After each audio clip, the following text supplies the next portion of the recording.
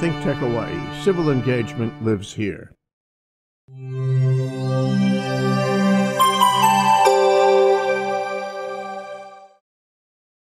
Okay, we're back on Community Matters, but actually we're doing a two-part show. We're doing a two-part show about Sinclair Broadcasting Group, which is in the news a lot. And in fact, at 12 noon, Tim Apicella did a show with our host for two shows, Brett Oppegaard, Associate Professor of Journalism, School of Communications at UH Manoa, who cares about this a lot, about propaganda and fake news in Sinclair media. And now, and so you identified the problem in the last show, and I'd like to follow that, you know, the caboose, so to speak, and talk about what the solutions might be. But first, can you summarize what happened in the first show so we get the landscape? Sure, Jay. I think what Brett and I discussed was what recently occurred that created this firestorm of concern about Sinclair Broadcasting Group and how they made the anchors read a script word for word across the country. So that was kind of the beginning of this whole thing. And then we talked about what is Sinclair, how big is Sinclair, and how big do they want to become, and they want to acquire Tribune Media and make it even larger. So we talked about the nature of Sinclair Broadcasting Company and what its goals are, what it appears to be the goals. I suppose a good question to ask before we get into possible solutions is, suppose there is no solution. What happens? What happens if they acquire Tribune? What happens if they're permitted to do whatever they want in this arena? What happens to the country? Brett? Well, I think it's a likely scenario that money talks and there's no real guard here protecting public interests. So what we're going to be dealing with here is a media sphere with less people having more influence and their message getting larger and larger, and less diversity of opinions and diversity of information for the public to have in their hands. Yeah, that's why you called it propaganda in the last show. Not only fake, but propaganda, which means one person can control the thinking of many people. We had that in Germany and other dictatorships, Russia, where the news was controlled. People only got, you know, what the dictator wanted them to hear. And boy, that's really a scary parallel to right now. So let's talk about possible things that can be done to stop this onslaught onto the First Amendment, on the news, on the, what do you want to call the news education of the public and the electorate, and therefore on the Constitution, which seems to be more, you know, jeopardized every day. Wow. Yeah. All the loopholes are being, you know, dove into. Yeah. So let's talk about some of the solutions. I mean, and I'll identify them. I'd like to know what you guys think about these solutions, whether you have other solutions, and whether these solutions work, or we're back to Brett's original answer. Well, it just gets worse and worse. And maybe that's the default position here. That's what we're facing, you know. Well, I mean, one interesting scenario that has been kind of bouncing around in my mind is there's always been this talk like, how do you get real change in politics in America? And that's to bring a very divisive, polarizing candidate to the forefront. And Trump basically is the embodiment of what this proposal would be like bring the most radical, offensive to one side of the equation party or person to the forefront and let them do all sorts of damage, and then see, does that actually inspire and get people off their couches to protect democracy, or are we just going to let it go? Yeah. And I think this Sinclair thing has some parallels to that. If everybody just sits back and lets this happen, at some point they're going to say, geez, I don't like this. And you know, it could be too late at that point. Hope so. Yeah. Hope they listen to this show. You know the old slogans, what doesn't kill you makes you stronger. Although sometimes what does kill you kills you. And in this case, it could be. It could be. Okay, this is not democracy. I mean, democracy is not a guaranteed right that we have. True fact. It is. People in the United States, especially, don't appreciate how unusual this is. This is the great experiment of democracy, and we've done it.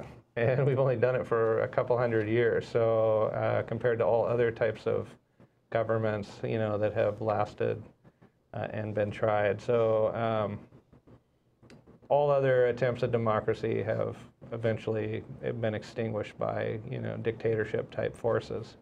And this is, the challenge we face today. Yeah. Unfortunately, the schools aren't teaching this particular lesson. And a lot of people in this country do not understand how vulnerable it is and how we have to work to keep it. It's my thing about Ben Franklin comes out of Independence Hall in Philadelphia, and a woman, it's secret what goes on inside. Woman approaches him. She says, Dr. Franklin, what kind of government are we going to have? And he thinks for a second, and he says, Madam, we're going to have a republic, but only if you can keep it. Only if you keep it. Mm-hmm. And we still have that challenge, don't we? Okay, possible solutions. And this is not necessarily of importance or likelihood of success. One is, how about all those guys in the Sinclair organization quit in protest? They quit. What happens? I think it would be a good move if they could pull it off. I just have a hard time believing that they could do that. It's comes down to people with mortgages and kids to feed and bills to pay, and there in broadcast journalism, there isn't a lot of safety nets for those folks. Yeah, and if you quit in a huff in protest from a big company, which controls a lot of media, you're not going to get a job so quick with the other branches of that company.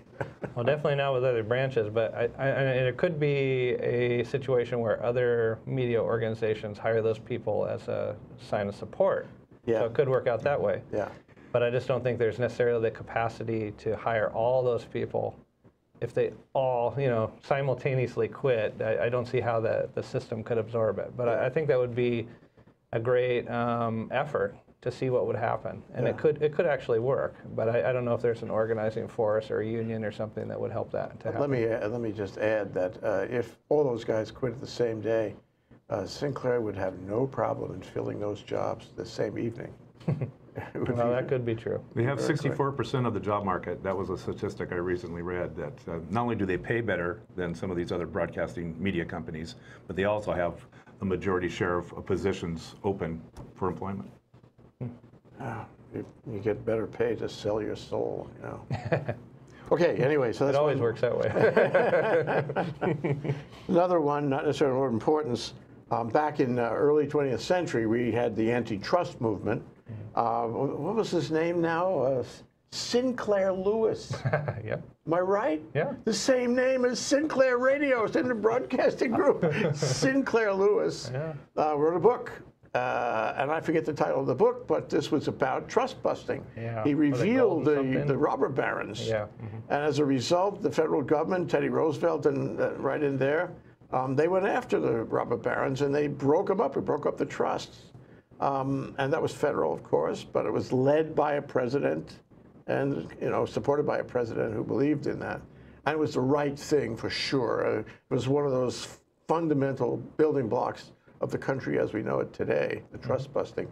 So could that work today? Would that be a good idea, for example, to break them up state by state or market by market and say you can only have one company per market? It's a great idea. I don't see anybody with a political will or political capital to pull it off, but I think if we just reverted back to the way media ownership was in the 90s, we would have a much improved system. How was it in the 90s? Well, it used to be that you could have one television station, one radio station, or one newspaper in a market, and then anything beyond that was, considered monopolistic behavior. Simple. You had this one. This is the rule of the FCC? Yeah, you had one channel that you could have. And you could have, neighboring channels, say 100 miles away. I don't remember the specifics of that particular particular time period.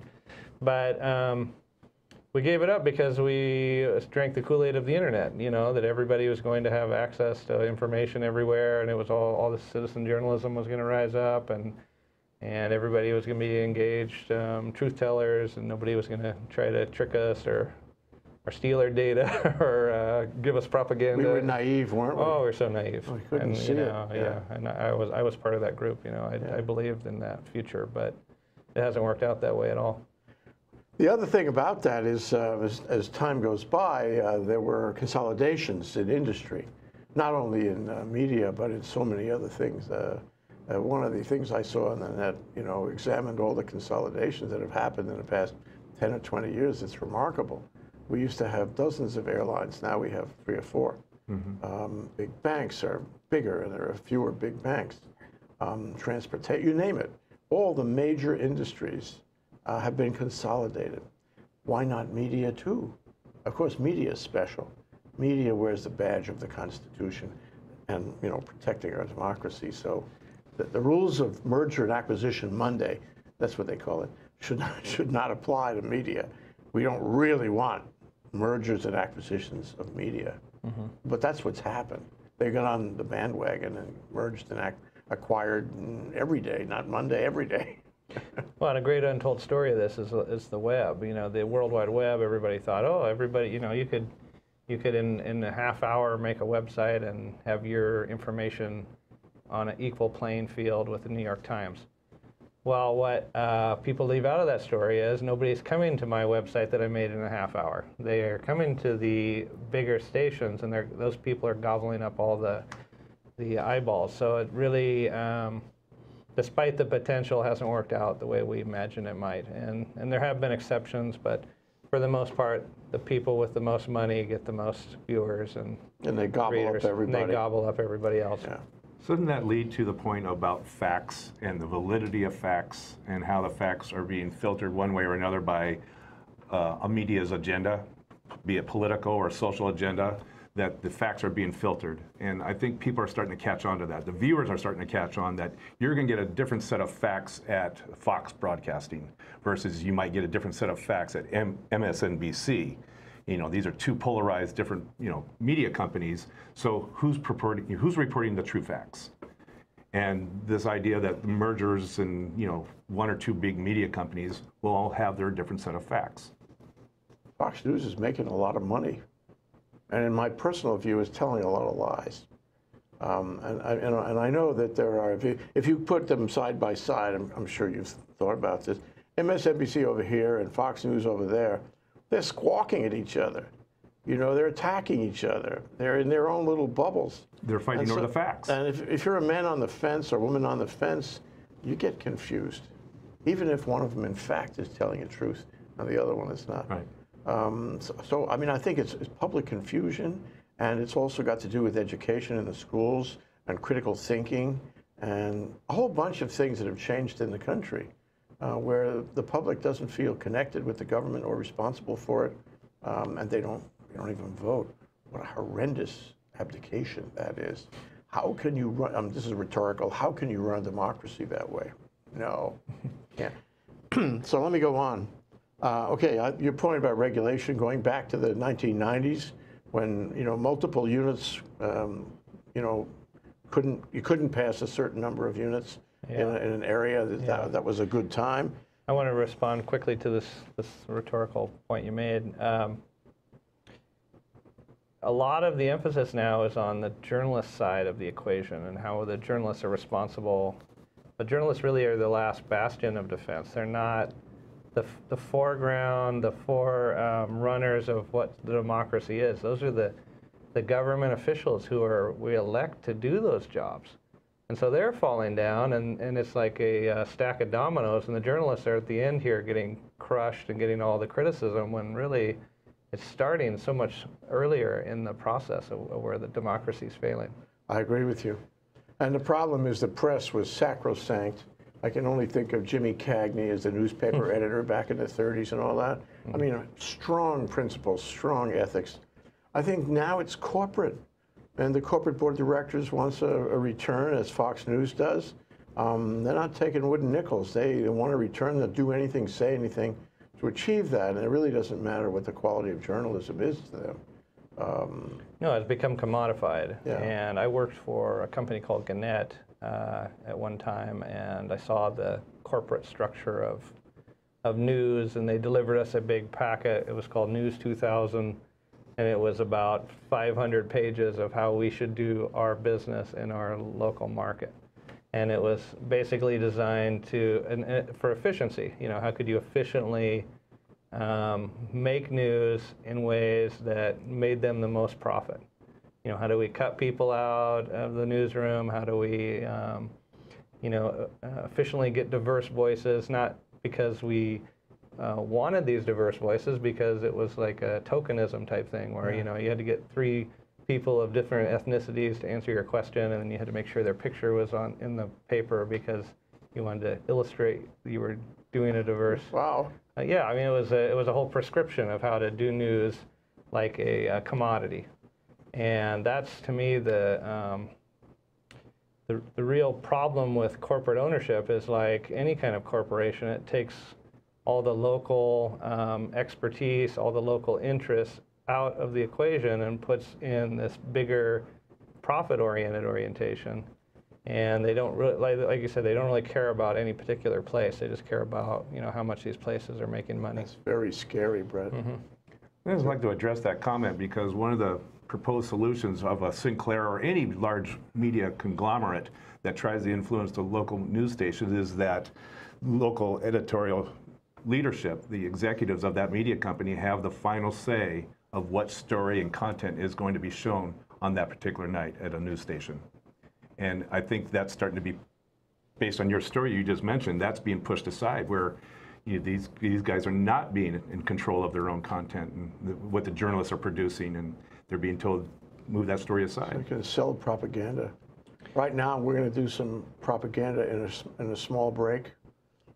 And it's going to be PSAs, public service announcements. We'll be right back for more with Brett Oppegaard and Tim Apicella.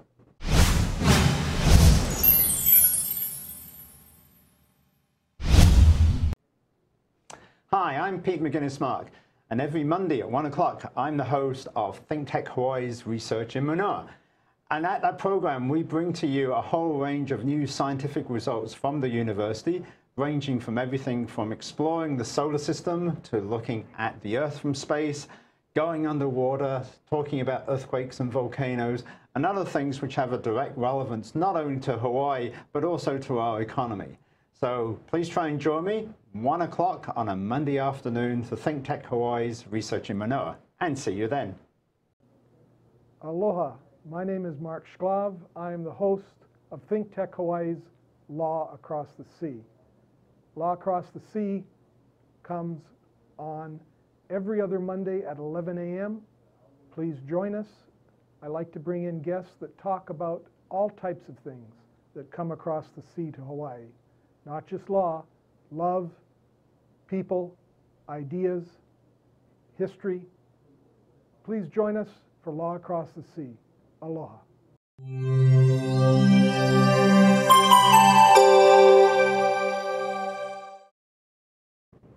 Okay, we're back, and I'm really sorry you weren't around for the break because Brett came up with something about the dominoes are already down. Can you please express that? I was just going to say that the radio stations, for the most part, have already fallen in this. So if you want to see where TV's headed, that's where radio is. And essentially, through deregulation, the licenses have been bought up from, suburban or even rural areas nearby big metropolises have been bought and then brought into the big city and turned into something that they were never designed for, like alternative rock stations and things like that. And then when that wasn't good enough, these stations have been turned into robo satellites, basically, where the real show comes from a city, thousands of miles away that's doing 40 shows an hour, the same person, saying they're... Very efficient. Yeah, same one person doing the morning show for 40 cities, saying, hey, this is Sally from St. Louis. Hey, this is Sally from Portland. And she records her little blip. They insert it in. They play the same songs. And it's just homogenous type media everywhere. Like if you ever travel to these different cities and hear the radio shows, you'll hear the same person in different cities because it's really one person doing the whole shebang, and that's probably where we're headed with this TV thing. Yeah, it reminds me of the shopping centers. Go across the whole nation. Go to the shopping centers and see the same stores in every shopping center. Right. So you hear the same thing on the radio. And with media, that's extremely dangerous because you think it's local. It's not local. You think this person had those thoughts himself or herself. Not so. It's really like a bullhorn coming from far away, and you don't realize you're part of a receiving audience of millions. That's what Sinclair is doing. I think people are basically deceived about that. Okay, the possibility of litigation, real quick. Litigation could stop what's happening. It could reverse in the federal system, reverse what the FCC is doing on one basis or another. I don't think that's likely because it's really expensive, but it's possible. Maybe somebody will mount an attack on that in the next few weeks because the FCC is about to rule on the Tribune acquisition. So that will make it much worse than it is today. Okay, another one is state litigation, although I don't think that's going to happen. We had state litigation about the immigrant issue with Douglas Shin. I don't think that's going to happen. It's expensive to do antitrust type litigation, and I don't think the Attorney General of Hawaii or most states is going to mount that attack unless they're better funded. You got, of course, you got congressional action, and Congress could fix this in a minute. What's the chance of that now? Not a chance. But you got to try. You know, Well, you do have to try. You got to energize the citizens, the citizens of this country to say, write your congressman. Yeah. You got to try. Okay. Well, you got to be part of the process. Yeah. But let me offer this: that it's a bit of a chicken and egg problem, because you don't have a chance about changing profound bad decisions like this until Congress changes its membership. But so maybe this could happen after the midterms. But remember that these stations, Sinclair and maybe Sinclair plus Tribune, have huge political effect. And they're going to be speaking to political issues and races all over the country in those smaller markets. And so you have that, you have social media. Remember Mr. Cough Drop? Mr. Cough Drop? He's the guy that was the social media manager for Trump's campaign in 2016. He's now, and he did very well, he's the guy that interfaced with Zuckerberg, right? It's all connected. And they use social media brilliantly, just like the Russians did, and had a big effect, okay? We know that. So you have now, he's, Mr. Cough Drop is the, what do you call it, he's the campaign manager. He's the top guy for Trump now. And it's 3 years before. He's working his magic right now in the same way. So you have that, social media, you have the Russians, they haven't stopped, and you have Sinclair and maybe the Tribune thing. So you have a huge number of vectors And you're forgetting here. about the biggest speaker in this is the Fox News. Their #1 channel for 15 years going. And this is a station that bills itself as the alternative to mainstream media, but they are the mainstream media. And I think what you're getting at here is that this is a completely false story that the mainstream media is liberal, because the mainstream media, the #1 mainstream media cable channel is Fox News. That's not liberal. The #1 local TV chain, Sinclair, not liberal. This is it's like a straw man that's been put up to knock down so they can expand this hold on people. Right, and we haven't even talked about the religious right and the radio stations it owns in Hawaii and all over the country. I mean, Salem Radio right here. Well, Rush Limbaugh started it all. Limbaugh. Rush Limbaugh was really the catalyst for this whole idea, that he made millions, if not billions of dollars on this idea that, people with a conservative bent need a voice on the radio. Yeah. And as soon as he proved that could be a good moneymaker, then Fox News bought into it, and now all these other folks have jumped on the bandwagon because this is something that sells. This is pretty, so you have various vectors all playing with each other, all interfacing, reinforcing. The same message is reaching people, will reach people, is reaching people in all these markets from various directions. And they're hearing it multiple times from various sources. They begin to believe it. I think that's the human condition. If you hear something from multiple sources over and over again, you believe it. Repetitio mater studiorum. Repetition is the mother of study. and that's for a good reason. If you hear it over, then you believe it. Anyway, so this is going to happen now, before November. So it's a chicken egg, isn't it? You know, we've got to beat this problem now in order to have a good effect in November. That's why our solutions are important, if we could make one. Well, this is not a partisan issue. I mean, there's no reason that our Congress folks should be thinking about this as, oh, these stations benefit my campaign, so therefore I'm going to support them. They should be thinking about what's best for the long-term health of our democracy. And if they're not approaching it that way, that is the reason to vote them out. Yeah, it is. Well, I hope people understand that. Yeah. More possibilities. Boycott. You're going to have an audience boycott. You're going to have an advertiser boycott. You can boycott these stations into, you know, less success. We talked about SBGI, that's Sinclair Broadcasting Group, Inc. That's their stock symbol, trading at $29 and change today, but it's been down like that. If we boycotted them in every way, well, they'd be down further, and maybe they'd have to reconsider what they're doing. It's a long shot, though. How are you going to get people to do that? Look at what happened with Laura Ingraham, whatever her name is.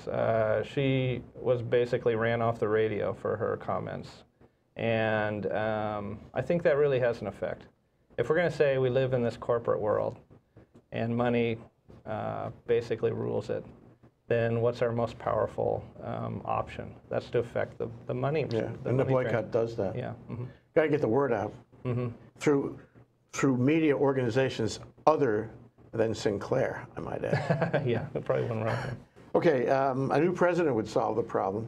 An impeachment and a new president, we wind up with a new FCC director, chairman. Not if it's Mike Pence.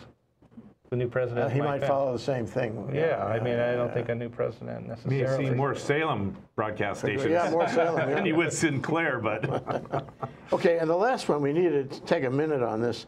It's the possibility, what was it, of organizing an alternative, was the proxy fight, buy stock, and go and change directors in Sinclair, or buy them, and go out and buy all the stock, and so they're traded, right? It's a public company, and if you have enough money, Bill Gates might have enough money, Jeff Bezos might have enough money, buy them and then change their policies. Where's Carl Icahn when you need him? Exactly. Somebody very rich could do this and solve the problem. In the end, as you said, in the end, it's money. You know.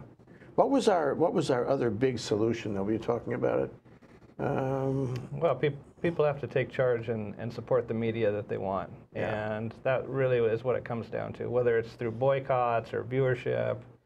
If you understand what you're getting and you support it or not support it, it's going to be on you. If nobody's watching these stations, they're not going to be in business. Now, it's a hard road for a lot of people to go down because it means they have to actually work at the democracy. But it's also, if they want to have freedoms like we have, they have to preserve them. Yeah. That's why people should support their print media online and actually subscribe, because of web news and web media, they're losing money and they're going out of business. So if you really feel very strongly to this issue, go online and pay your $10 to the Washington Post or the New York Times or whatever one you feel kin to. I'm worried about the Honolulu Star-Advertiser. Did you see the piece yesterday about it was discovered that they have listed their print facility for sale? I don't know what that means. It's pretty interesting, though. It is interesting. You need a print facility, actually, to print a newspaper. And they're not making money online if you've seen their website. I agree. But anyway, so, the question, and there's one more possibility, and that is with Jeff Bezos or Bill Gates or somebody like that, you build another Sinclair, but it's clean. And maybe it's broken up into a lot of little parts instead of one big part. Yeah. I mean, Jeff Bezos, if he bought Sinclair, it would turn into just a flip of the same situation. Yeah. It would have the attack on this would be a liberal chain that is taking over. Yeah. I mean, similar to what's happened with the Washington Post under his ownership, even though he apparently has no direction involved in the news production part. But So, but would it work, do you think, to have a lot of little Sinclairs who are fresh, who do not have these agendas, who do not have these instructions and these employment agreements that require you to stay on the point? Sort of a First Amendment type organization, but smaller, with no control of the newscasters and the opinion givers. Would that work? A lot of them, hundreds of them. I think of it as, how some people have stopped buying groceries at the big grocery stores and they go to their farmer's market. This is something people could actually take action and change if they stop supporting these big conglomerates, and instead of going to their big chain media organization, they start supporting local ones that rise up and give them news about their local area, whatever those are, whether it's radio or TV or on the web, or even there's a lot of print magazines that do a good job too. So I think they need to put their money where they want it, what they want, and it's going to take a kind of awareness, like a growing awareness of what you're ingesting in your media diet. Well, it's possible that that ThinkTech could be part of that. Can you imagine a nation with hundreds of little baby ThinkTechs all over the country, all with sort of an open agenda on what you want to say, freedom to speak and do journalism as you wish? Wouldn't that be great? Hundreds of ThinkTechs everywhere, proliferated, no control over editorial policy. What do you think? Great idea. I mean, this is where we should go. This is the decentralization of media. And it's, like, the thing I love about coming on here is this is a place where you can have an open discussion about ideas that aren't circulated anywhere else. And you can have it at a depth that you don't get anywhere else. And that's something we should preserve. Great to have you on the show. But let me ask one final question before we say farewell to this huge subject, which I'm sure we're going to cover again. At the beginning of this show, I asked you, what's going to happen if we do nothing? And it's possible with all of these ideas that, I hate to say it, but nothing may happen. So I'd like both of you guys to tell me whether you think in your heart, whether you think something, any one of these or something else will happen to blunt what is a very offensive, attack on the press, more offensive than all the other attacks to date. Do you think something will happen, or are we going to be faced with the worst case analysis? That's yours, Tim. Yeah. All right. And I'm ready to run with it. Vote with your pocketbook. Vote with your viewership. Let them know that their declining stock prices are going down as a direct result of their, very ill-mannered approaches to media in local markets. Okay, so vote with your pocketbook. I'll say, now that this issue has been raised to the level where we're having ThinkTech shows and lots of people are publishing about it, there is a good possibility that some monkey wrench will get thrown into this deal. Now, I'm not necessarily hopeful, but I think there is a chance that could happen, and it will involve people demanding that this doesn't take place, and we'll see if we're up to that task. We'll see if we're up to it. Yeah. But may I say, from your lips, Brett, that's Brett Oppegaard, from your lips, Brett, to God's ears. Thank you, Brett Oppegaard. Thank you, Tim Apicella. Great to have this discussion with you. We'll do it again, right? All right. Thank you. Aloha.